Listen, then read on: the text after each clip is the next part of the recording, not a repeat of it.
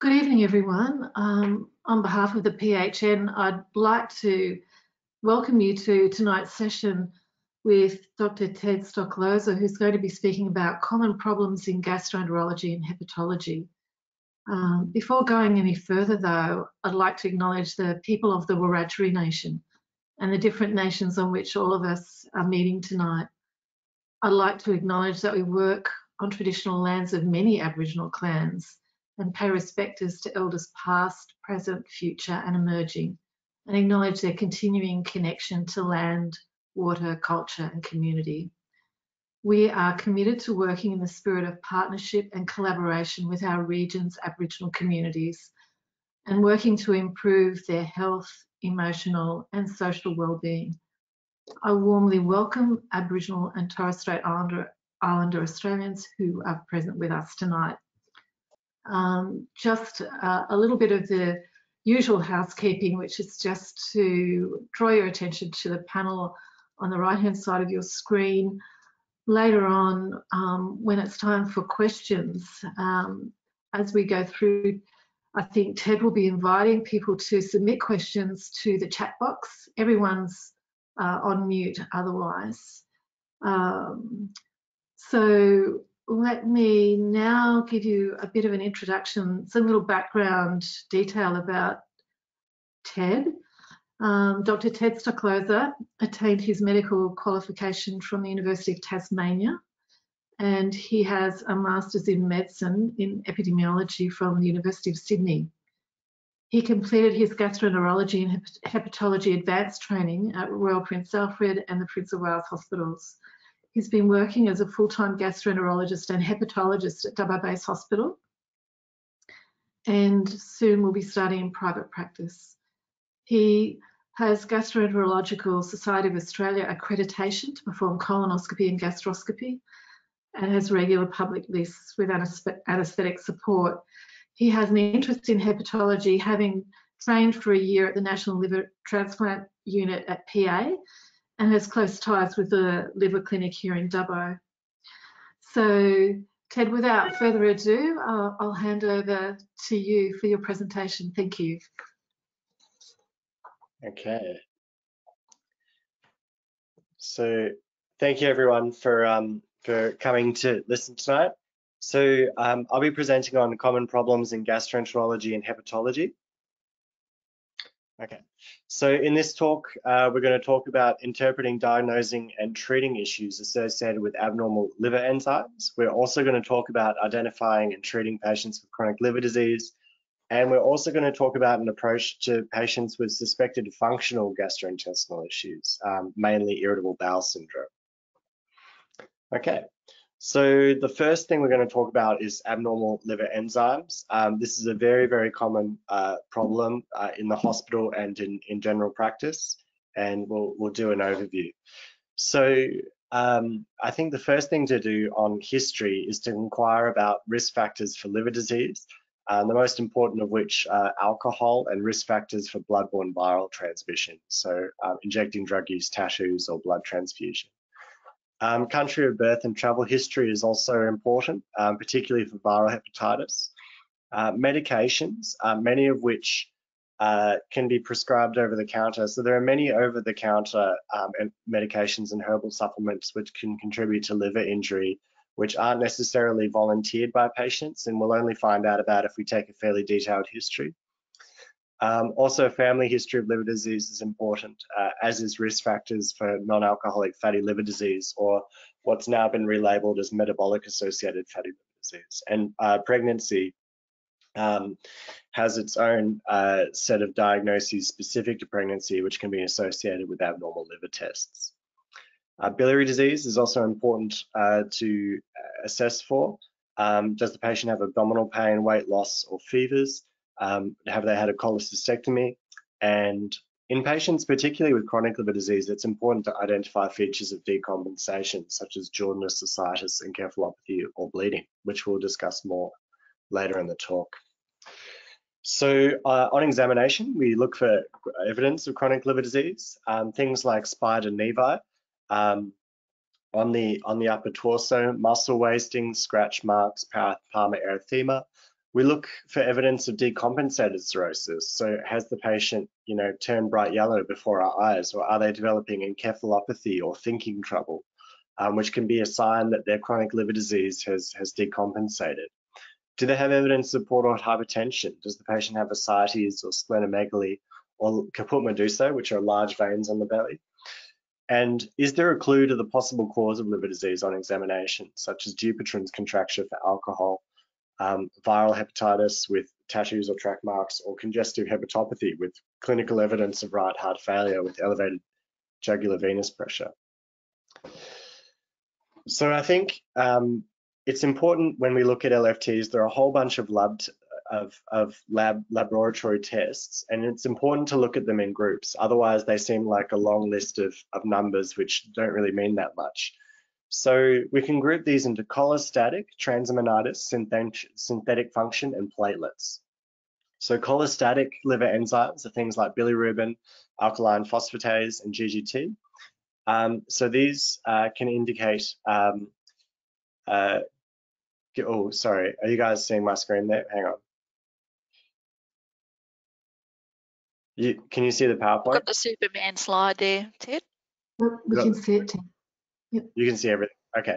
So I'll just try and put this out of the way. Sorry, one sec. Can I close this window? We can only see your slides, Ted. We're good. Oh, okay, excellent. Okay, good. All right. So cholestatic liver enzymes, so bilirubin, ALP, and GGT. So this can also indicate issues of cholestasis. So problems with the bile flow through the liver or bile ducts. It's important to remember that ALP can also be from bone. Transminases, so ALT and AST, and these can indicate damage, direct damage to the liver or hepatocytes. And the ratio of this is important because if AST is much higher than ALT, this can indicate some specific situations like alcohol or cirrhosis. And synthetic function is also important to look at. So this is INR and albumin, and this is truly a measure of liver function.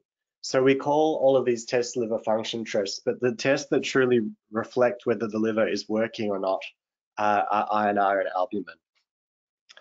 And platelets are also important to look at because thrombocytopenia can occur in cirrhosis and portal hypertension, and it's in fact one of the best blood markers to determine if a patient has cirrhosis or not. Okay, so this is another slide summarizing what we've just talked about.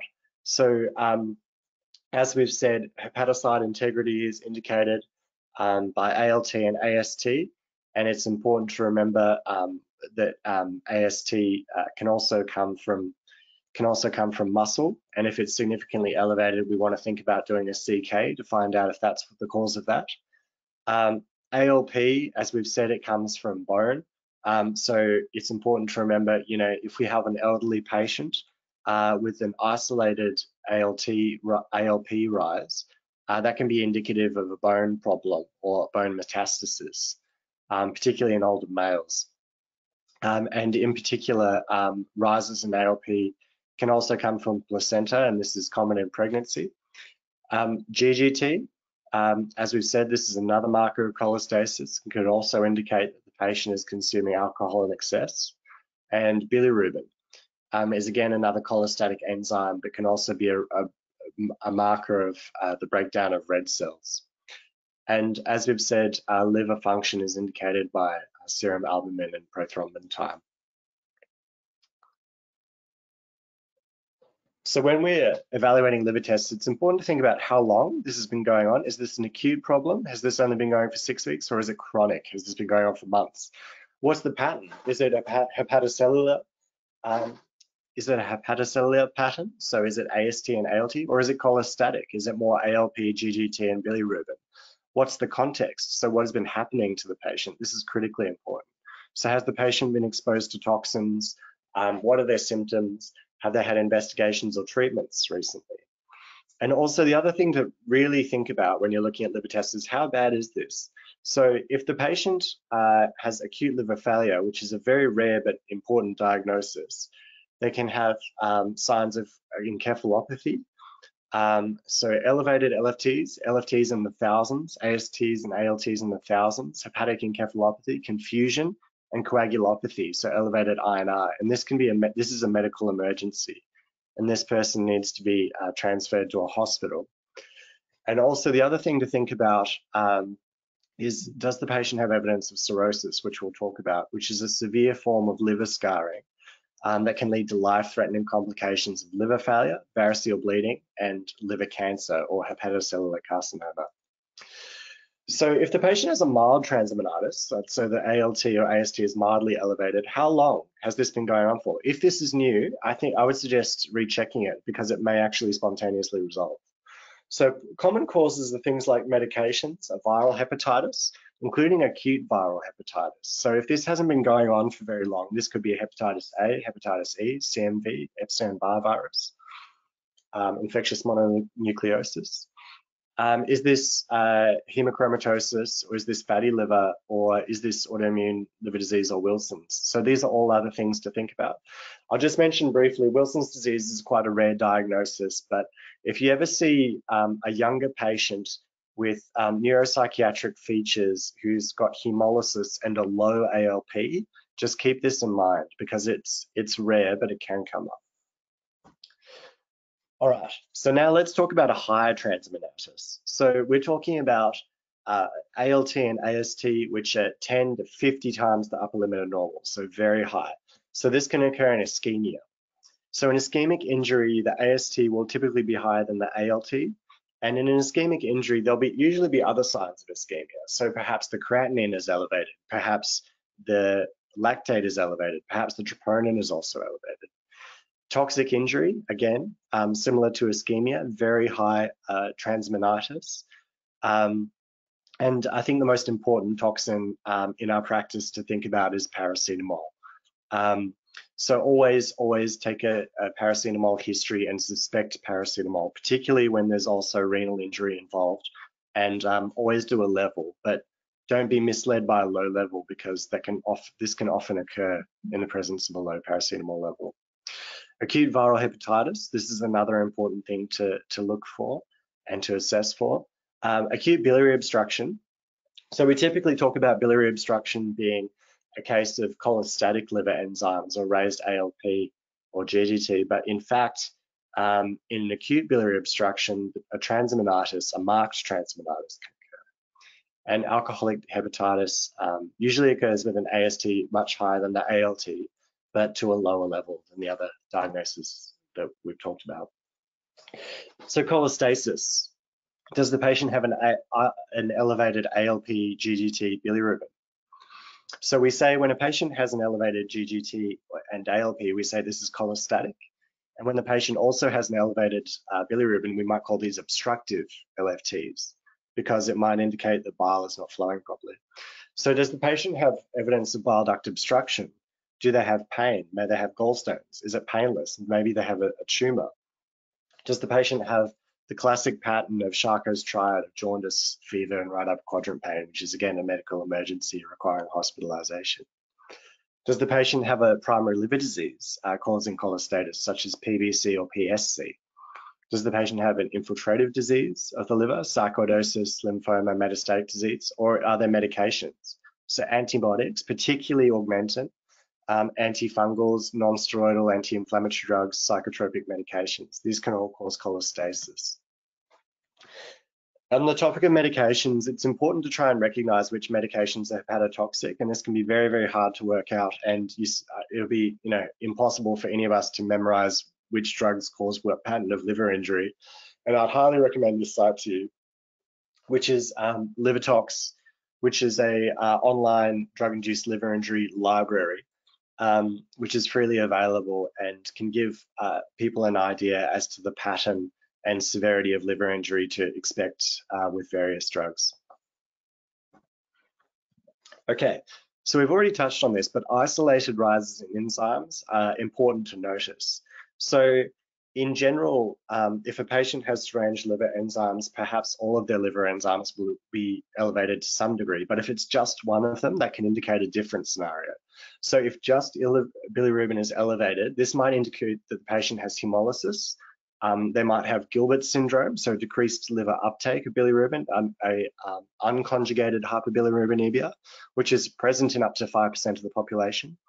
Or do they have decreased hepatic excretion, such as the causes of cholestasis that we've already discussed? Does the patient have an isolated GGT elevation, which can indicate alcohol intake in excess? Does the patient have an isolated ALP, which can, as we've said, indicate bone disease or metastatic cancer or prostate cancer or pregnancy? So this is derived from the UK guidelines, which will be presented as one of the key references for the investigation and clinical pattern recognition in liver injury. And this is a very busy slide, but this is a very useful resource, I think, to have available. So the key here is to recognize patterns of liver injury. So is it a hepatic picture? Is it cholestatic liver? Is it just the bilirubin up? Does the patient have evidence of synthetic failure? So is there a problem with liver function? As we've said, high INR, low albumin, jaundice, this is an emergency.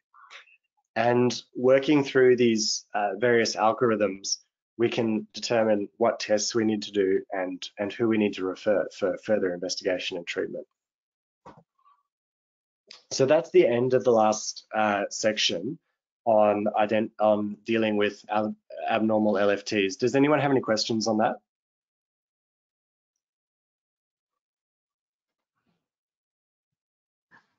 I don't think we've got any questions yet in the chat box, Ted, but I was just wondering about paracetamol. And yes. There are a lot of people in the community, people with osteoarthritis, who are taking a full dose of paracetamol, like 4 grams every day. Is that Yes. always safe? So a person who has takes the prescribed maximum amount of paracetamol for a reasonable period of time in the setting of particularly glutathione deficiency or malnutrition can be a serious problem and can lead to serious liver injury. And I think in any patient who you've assessed and found to have abnormal liver enzymes, particularly a transaminitis, so we're talking really more about the AST and ALT. So if the patient has an elevated AST and ALT, and evidence of liver injury in the context of paracetamol use, it would be important to identify that. And the patients who are really in trouble, as we've already identified, are the patients who have developed signs of coagulopathy.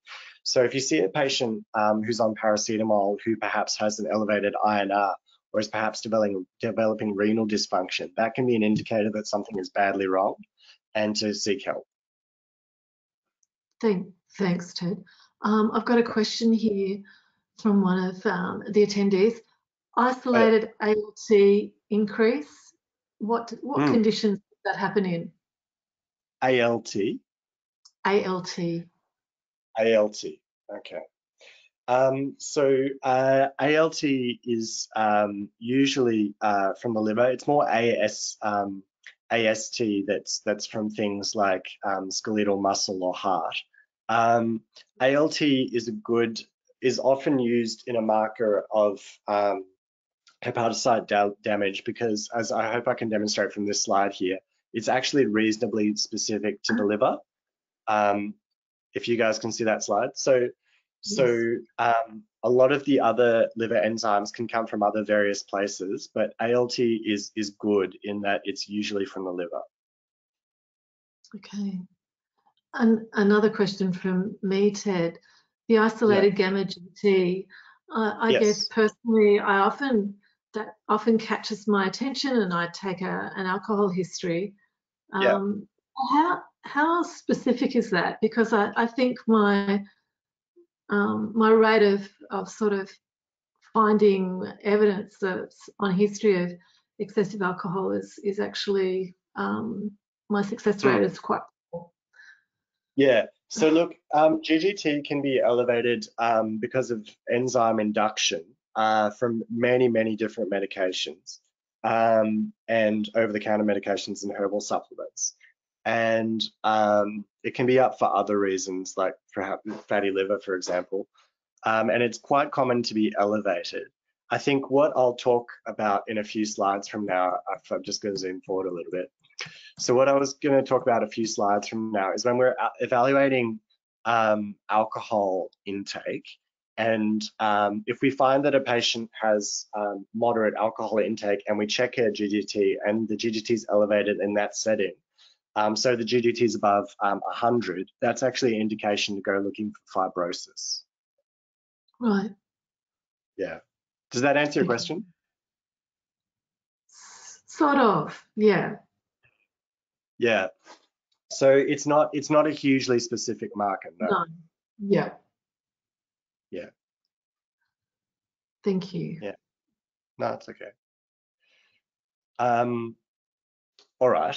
So I suppose now we'll talk about identifying and treating patients with chronic liver disease. So, are there any other questions? Or? There are a few, Ted. I'm not sure that you're seeing, oh, okay. Jenny. So we have one from Manpreet. For mild transaminitis, how often do you recommend to check LFTs? So the key, I think, the key with a mild transaminitis for me is that if it's new, just recheck it. So this goes back to the idea of how long has this been going on. So when we're talking about liver tests, we say, look, if this has been going on for about 6 weeks, we call it acute. If it's been going on for half a year, this is more of a chronic issue. So how long? Look, if this persists for 6 months, then we'd call it a chronic problem, and it probably warrants further investigation. A question from Mina. Oh, sorry. Yeah. Does that answer the question? Yeah. I think that just let us know. Okay. Yeah. Another question from Mina. Sorry, Jenny, can you see those questions? I can see them now. Thanks, Liz. You might be moving on towards this, Ted. What about autoimmune hepatitis? What investigations can be done? And Right. So I didn't specifically include this in the talk, but if you go on Google and you you search for simplified autoimmune hepatitis score. So you just find MD-Calc and you find what's called the simplified autoimmune hepatitis score. That's a hugely helpful score that basically allows you to determine what probability the patient in front of you might have autoimmune hepatitis based on a few simple blood tests. I'm sorry I didn't include that in today's talk, but we have a lot to get through. Thanks, Ted. And I think there's just one other question. How bad is it a function when we consider or that we need to reduce or cease paracetamol if a patient is on paracetamol? So at what point would you tell them to pull back on dosing? Okay. Look, I'd say that the thing to think about is sort of a mild transaminitis is actually not a really big deal. But I think if you have liver tests that are abnormal for long periods of time, so we're talking weeks to months to years, they can, over time, those liver tests are likely to indicate low-level inflammation. And low-level inflammation, unfortunately, over a really, really long period of time can lead to scarring. So I think the key is if you've got elevated liver enzymes, I'm sorry, I can't give you a precise answer on this, but I think if they're elevated for months and months on end, it's probably a good idea to try and wind them back a bit. Because if this sort of thing goes on for years, you can actually end up doing some permanent damage. Got it. Yep. Yeah. So scarring and cirrhosis. Yes. Yeah. So any others? Or? Look, sorry, there's just one that's come in. Does isolated Gilbert syndrome in children require further investigation? Oh, yes. So no, I wouldn't say so. So if you have a patient with an isolated unconjugated hyperbilirubinemia and the rest of their LFTs are normal, I think I don't think that requires further investigation. Thanks. And I think we're up to date with our questions now. Okay.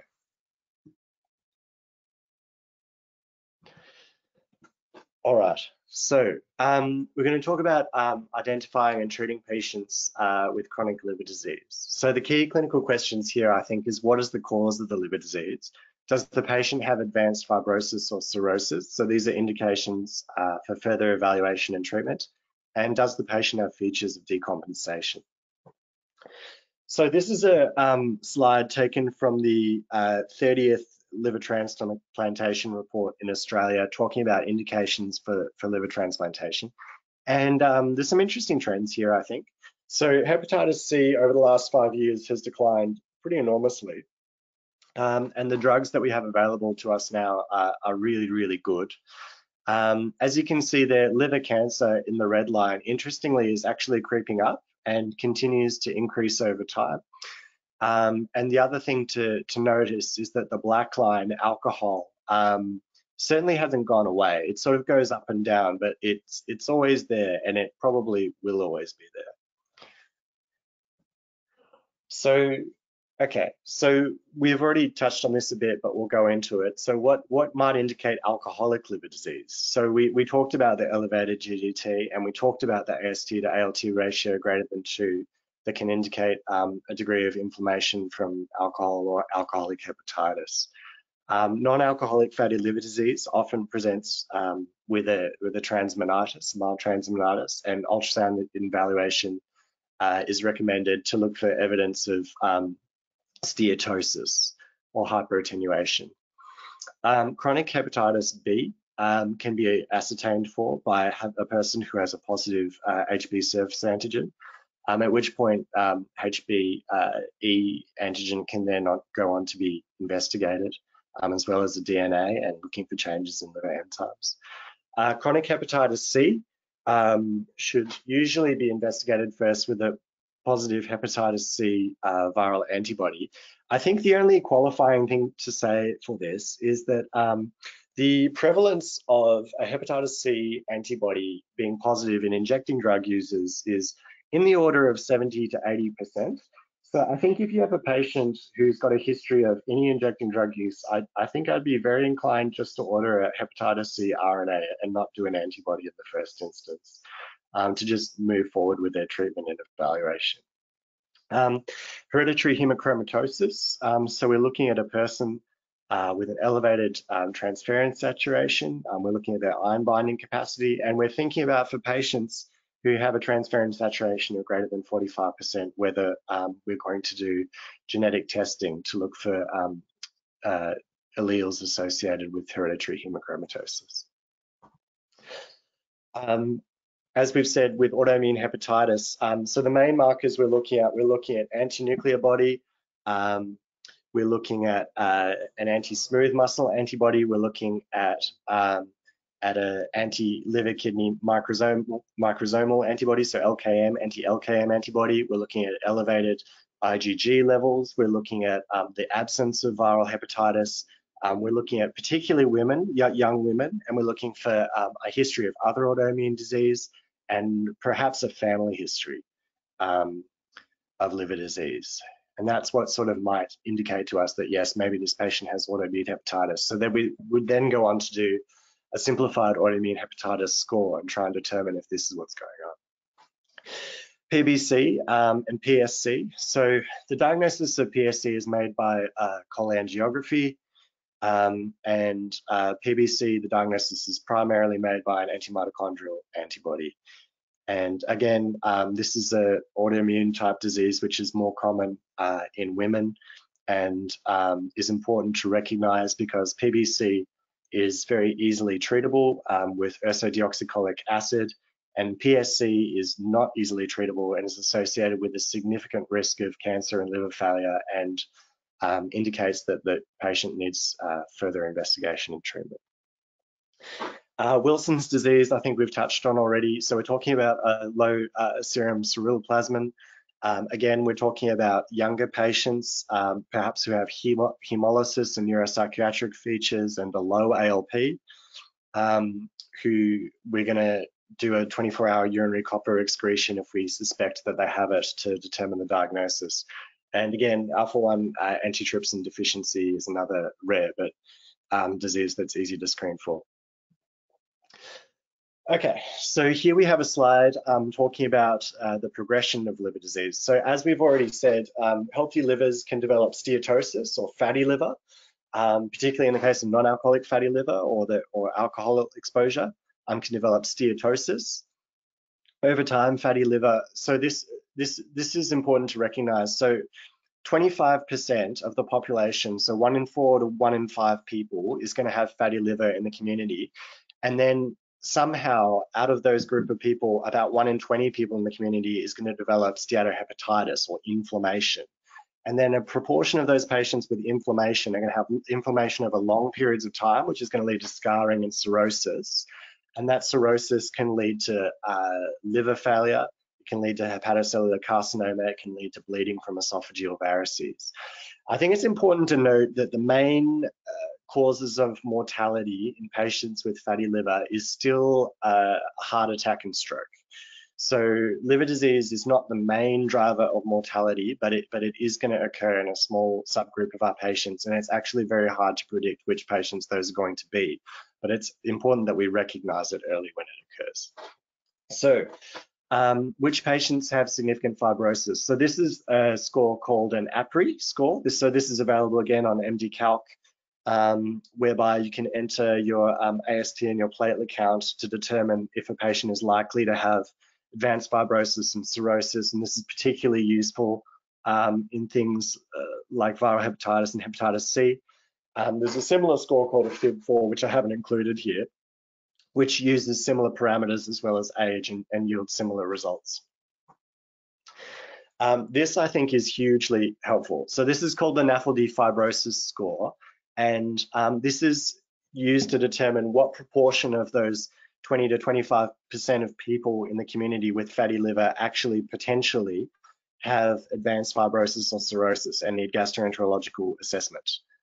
So this is hugely helpful because this is going to help you identify which patients with fatty liver actually need further referral and investigation. And this is available at nafldscore.com. And you can see there that you enter various intervals and it spits out a number which predicts the absence or presence of significant fibrosis or cirrhosis. So this is a schema for working out people with non-alcoholic fatty liver disease. So I suppose that you'd see someone in the clinic, perhaps they have mildly deranged transaminases, perhaps they have an ultrasound which shows evidence suggestive of steatosis, perhaps they have risk factors for fatty livers like type 2 diabetes, obesity, hypertriglyceridemia. We perform a NAFLD fibrosis score, and let's suppose that it's a high value. This might show us that the patient is at high risk of advanced fibrosis or cirrhosis and needs hepatology referral. However, the patient is more likely to have a low risk of advanced fibrosis and can be managed in primary care with risk factor optimization. Alcohol, so this is a commonly encountered problem. This is the Audit C questionnaire, which allows a fairly quick, objective way of determining if a patient has problem drinking.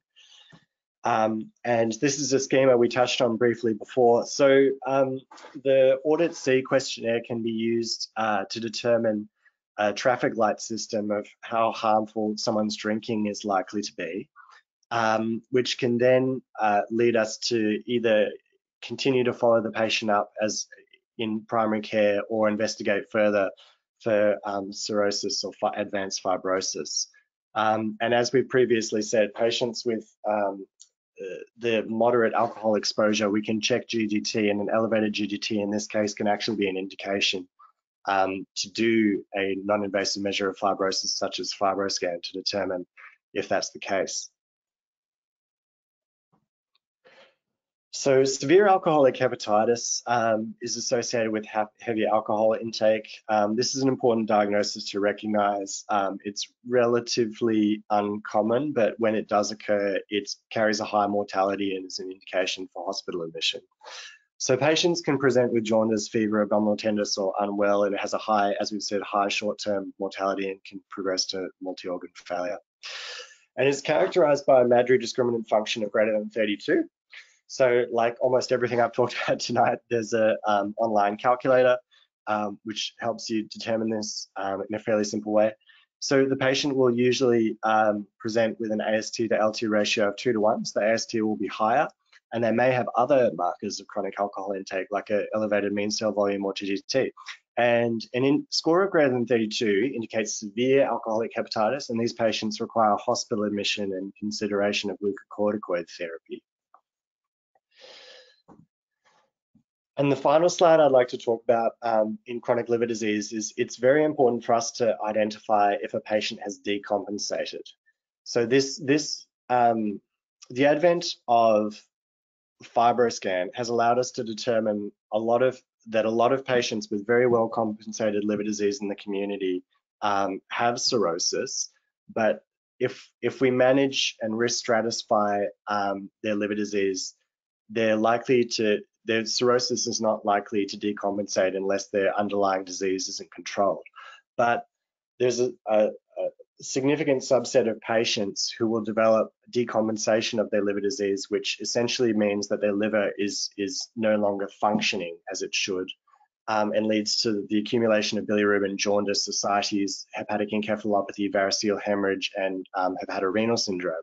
So if we note that a patient with cirrhosis presents to primary care with jaundice or ascites or thinking trouble or bleeding or an elevated creatinine, this can be an indication that something has gone badly wrong and they require hospital admission.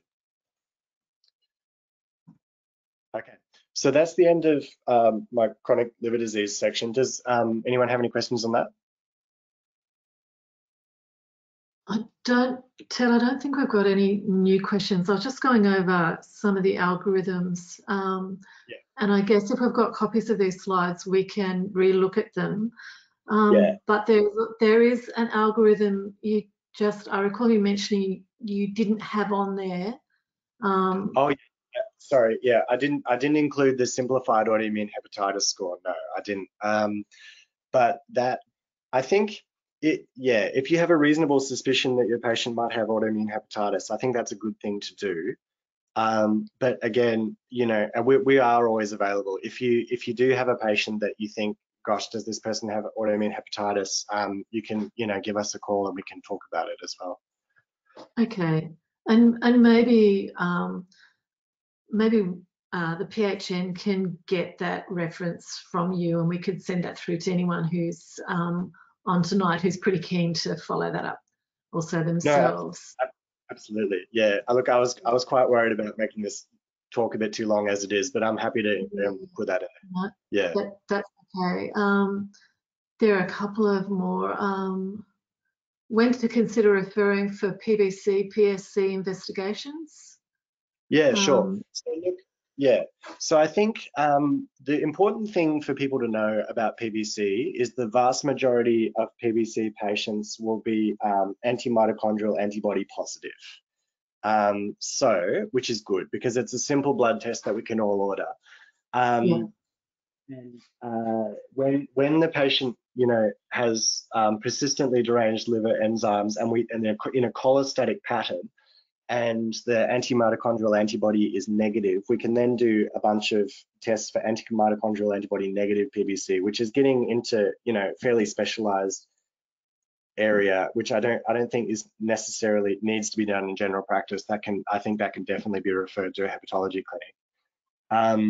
So I think all patients with PBC, I appreciate the management isn't particularly, there may be many GPs who are confident to manage that, but if you're not, I think that pretty much all chronic liver diseases of that kind can be managed by a hepatologist. And sorry, the other question was about PSC, which is really a radiological diagnosis. So it relies on a pretest suspicion, I think, and the radiologist's being told, look, we're looking for beading on the cholangiogram. And if they do see beading on the cholangiogram, so we're talking about a CT cholangiogram or an MRCP, if the radiologist sees beading, particularly in the context of chronic liver disease, that can be a big clue, and that's an important trigger for referral to hepatology. Okay. We've got a few questions from the same questioner. I'll just tell you question. How do you clinically differentiate NASH versus simple steatosis? Yeah, sure. So I think the H in NASH so is standing for hepatitis, so steatohepatitis, and that hepatitis is really indicated on bloods by the transaminases. So a patient with a persistently elevated transaminitis on blood tests could well be having uncontrolled inflammation. So if those transaminases are high and they remain high for a long period of time, that can be a good indicator that yes, this patient has ongoing uncontrolled liver inflammation, and sooner or later this may lead to scarring. Yeah.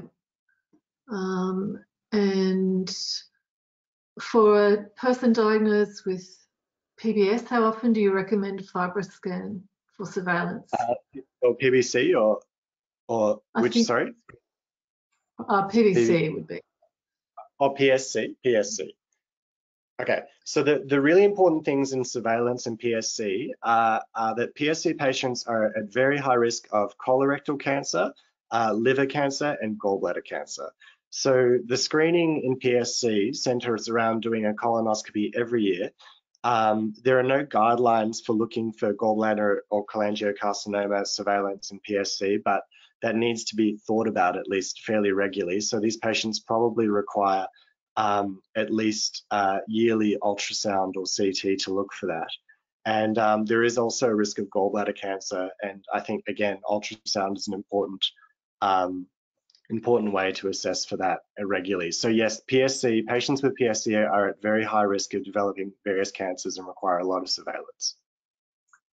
Thanks, Ted. And I think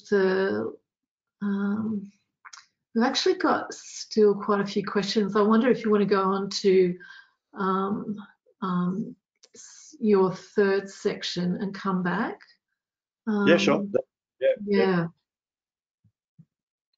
All right, so I think we've got to get on to irritable bowel syndrome, because this is a very, very common problem that we all encounter fairly regularly.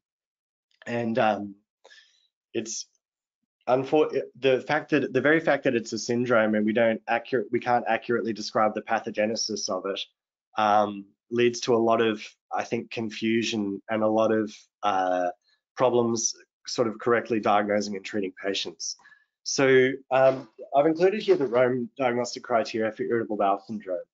So this is a patient who's had abdominal pain at least one day a week over the last 3 months, but you'll notice in the end of the criteria that this has to be going on for about 6 months before diagnosis. So this is a patient who's had abdominal pain for about 6 months with 2 other criteria. So the pain has to be related to defecation or associated with a change in the stool frequency or form.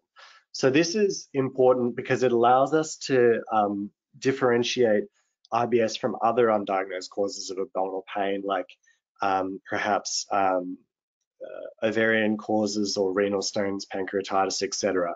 The fact that the pain is luminal, so it's related to defecation and it's associated with a change in the stool, gives us an indication that something's going on in the bowel. And we can relate this pain to coming from the bowel. Okay, so there are some subtypes of irritable bowel syndrome. So C is where more than a quarter of your stools are hard and less than a quarter of your stools are very soft. IBS diarrhea subtype is where more than a quarter of your stools are very soft and less than a quarter are very hard. Mixed is a bit of both, so more than a quarter are very soft and more than a quarter are very hard. And IBS unspecified is where it doesn't actually meet any of the above criteria exactly. All right, so we fortunately now have good clinical guidelines from the American College of Gastroenterology based on systematic review and meta-analysis mostly for the management of irritable bowel syndrome, which is, I think, a big step forward in the way that we can manage this. So the summary of these guidelines I'd like to discuss is the diagnosis and treatment. And treatment's really split up into pharmacotherapy, diet, and psychotherapy. And what I'd like you to sort of take away from this is that the treatments that we're going to talk about are not sort of markedly superior to one another. So some patients will benefit from pharmacotherapy, some patients will benefit a lot from diet, and some patients will benefit a lot from psychotherapy. And this can be individualized to a really high degree. Okay, so there's a strong recommendation that patients with diarrhea undergo celiac serology because it's a relatively common disease. It affects 1 in 70 Australians. And the symptoms of abdominal pain and bloating with altered bowel habit often present in irritable bowel syndrome and can get confused fairly easily, I think, with celiac disease. So I think by doing some simple blood tests, we can diagnose with a high degree of diagnostic accuracy. So tissue transglutaminase, we're talking about a diagnostic accuracy of about 98%, whether the patient has celiac disease or not. And as we're all aware, there are significant consequences of misdiagnosis, such as neuropsychiatric issues, increased risk of lymphoma, and micronutrient deficiencies. Okay. So the authors also suggest that fecal calprotectin and C-reactive protein can be checked in patients without alarm features and suspected IBS with diarrhea to rule out inflammatory bowel disease. So fecal calprotectin is a great marker of intestinal inflammation, but unfortunately Australia has an out-of-pocket expense of about $70 to $80. But it's highly sensitive and specific for inflammatory bowel disease. C-reactive protein in a very low titer gives less than a 1% probability of IBD, but is not shown to be equivalent or superior to fecal calprotectin, unfortunately. So I think in my clinical practice, I tend to use these markers in combination. And in combination, it gives you a pretty good idea of whether the patient has significant intestinal inflammation or not without even doing a colonoscopy. Okay, so the authors of this guideline recommend against stool testing for enteric patients in all patients with IBS. So I think the important thing to think about in terms of gastrointestinal infection with irritable bowel is that IBS often occurs within months of having an infection, and post-infectious IBS is more commonly seen in women and those exposed to antibiotics or where there's a history of anxiety or depression. And Giardia is the most common cause of this. And I think it's important for us to think about Giardia because what I've noticed starting to work in the community is I think there's a significant proportion of the population that is exposed to untreated water in consumption on a fairly regular basis. And I actually screen for Giardia a fair bit in my clinical practice. So the risk factors to really be aware of are children in childcare, untreated water or swimming, and backpackers and travelers, the latter of which we haven't had a lot of recently. Okay, so we recommend, the authors of the guideline recommend against routine colonoscopy in young patients without alarm features. So what are alarm features? So we're talking about rectal bleeding, melena, unintentional weight loss. Again, we're talking about young patients. We're talking about patients who don't have a significant family history. We're talking about patients who don't have nocturnal or bloody diarrhea. We're talking about patients without iron deficiency anemia, which is unexplained. Excuse me. So the authors recommend a positive diagnostic strategy as compared to a strategy of exclusion for patients with IBS. So the point of this really is to lead to less unnecessary colonoscopy and to reduce time to effective therapy. And I think patients really, really appreciate it when, even though we're talking about a syndrome and not a disease, but we can still diagnose it. So we can still say, look, this is a syndrome, this is a well-recognized syndrome, you fulfill the clinical criteria, therefore you have this condition and we're going to give you some treatment. I think is a lot more satisfying for a patient rather than, oh, look, we've investigated everything and we've still come up with nothing, and look, you might have irritable bowel, I'm not really sure, and look, we'll try something and see how it works. Because at the end of the day, this is a sort of chronic and can be quite debilitating condition, and we need to sort of inspire some confidence in our patients. And I think that this helps enormously in doing that. So The authors recommend that soluble but not insoluble fiber, soluble, not insoluble fiber be used to treat global IBS symptoms. So when we talk about soluble fiber, we're talking about things like psyllium, oats, barley, beans, and psyllium is actually a reasonable treatment for irritable bowel syndrome. So we're talking about global symptoms. So psyllium can improve symptoms of pain in particular. And I actually use psyllium in both subtypes of diarrhea subtype and constipation subtype, and find it almost equally effective in both. The risk ratio for symptoms, we're talking about pain not improving, is 0.83, and the number needed to treat is only 7.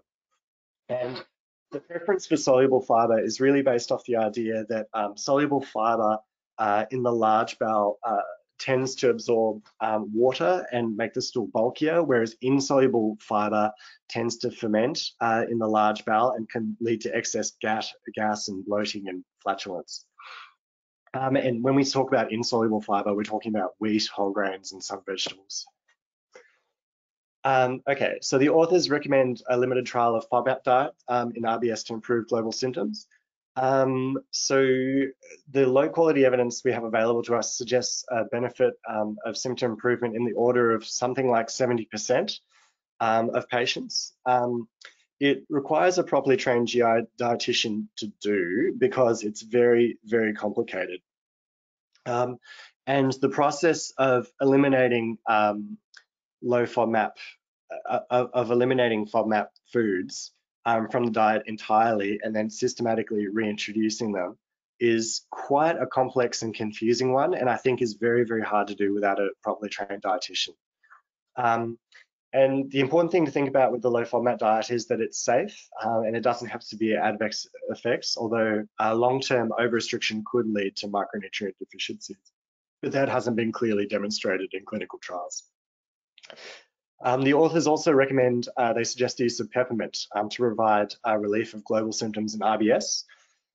So there's a low quality of evidence, but there's a risk reduction of symptoms of over 2 from 7 trials. All of these trials, interestingly, used peppermint oil on a regular basis, not PRN. So by the letter of the law, if we're expecting significant improvements in our patients based on the evidence available to us, we'd probably suggest using it regularly. This is particularly good for patients who have symptoms, particularly of bloating, or patients who want to try a natural therapy. This is very, very popular. So tricyclic antidepressants can be used to treat global symptoms of IBS, so abdominal pain, and that's a strong recommendation with moderate quality evidence. So tricyclic antidepressants have a variety of effects. So the noradrenaline blockade can directly treat the visceral pain that patients with IBS experience. The anticholinergic effects treat diarrhea, but consequently, we also need to be cautious using tricyclics in our patients who are already constipated, because we can make that worse. And there are also dopaminergic effects. So these can directly alleviate psychological distress. And the risk of symptoms not improving on this therapy is a 0.65 with a number needed to treat of about 4.5. So this is an effective treatment in the right patients. So starting, the authors recommend starting at a low dose, like 10 milligrams, and looking out for adverse effects. So in particular, they're looking out for constipation and being very cautious in using this in patients who are already constipated. I probably generally wouldn't do this. I'd normally only use this in my diarrhea subtype IBS patients. Gut-directed psychotherapies can be used to treat global IBS symptoms. So several RCTs have been conducted, but they haven't actually excluded patients on pharmacotherapy, which muddies the waters a little bit. And there's a whole lot of gut-directed psychotherapies which have kind of been lumped together. So hypnosis, CBT, mindfulness-based stress reduction. It's really hard to quantify the benefit, but the number needed to treat appears to be very low, and it appears to work for all subtypes and doesn't have any adverse effects. The authors of this guideline recommend against the use of antispasmodics, in particular the use of hyoscine. I've got to say, I do use a bit of hyoscine or buscopan in my patients. So the most recent evidence showed that symptom response for hyoscine or buscopan wasn't any better than paracetamol, and has common adverse effects such as dry mouth and blurred vision. So look, in patients who have symptoms of severe cramping, who I don't think are going to have deleterious side effects from this, I do tend to use hyoscine, and I use it sometimes in combination with paracetamol because I think it might have an additive effect. That's not really based on any strong evidence or recommendation, but I find it can work. So the guidelines recommend avoiding probiotics, as there's just not enough evidence for this at this stage. Routine food allergy testing, they recommend against using things like bile acid sequestrants, so cholestyramine or questran, and they recommend against fecal transplant. And that's the end of that section. So does anyone have any questions about irritable bowel? Actually, I'm just waiting for questions that might be related to that, Ted, but I have one or two. Yeah. Peppermint. Can peppermint be in the form of peppermint tea, peppermint oil, or is it got to be a precise? Is there one form that's better than another? So I've got to say, I have no disclosures and I have no allegiance to any brands, but I tend to use Mintec just because it comes in a standardized dose and it's readily available. Yeah. I suspect peppermint tea has similar properties. I'm sorry I can't answer that more precisely, but I suspect it's probably still works. I would assume. I was actually wondering, do you know, Ted, what gripe water contains? Is it have a herbal basis? Gripe water. Oh, okay. I haven't come across that. Is that very popular around here, or? You know what? I think it's the sort of thing that goes in and out of fashion, but sometimes it's used for unsettled babies, and yeah. Gripe water. Okay. I'm not aware of that one specifically. No, sorry. Yeah. So I don't think I'm missing any questions related to functional bowel syndrome symptoms. Can we go back to, do we have enough time to just take one or two of the existing questions? Yeah, sure. Yes. I've just got here, what if there are multiple liver enzyme abnormalities with bilirubin 500, over 500, and transaminases over 1,000, but clinically very stable as a patient? Would that person be in hospital or be an outpatient? All right. So what I'd say,